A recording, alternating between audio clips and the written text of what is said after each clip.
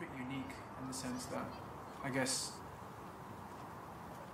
it's amazing how you can capture a moment just in a second, and that moment will never happen again, more often than not, and to sort of immortalise it, and just that is going to be there forever, and the idea of sharing that with somebody.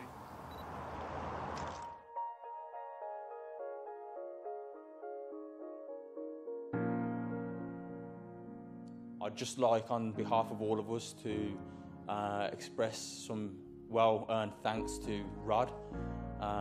As you know, we'll be saying goodbye to him after today. Listen, you've been amazing. I've loved working here. This has been like a second home. How did you feel? I don't know. I just can't believe I left my job.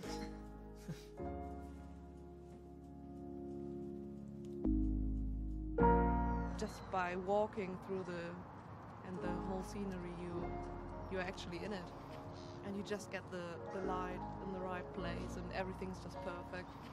You know what I mean? But it's a bit of an adventure. Don't you want adventure in your life? Yeah. Yeah.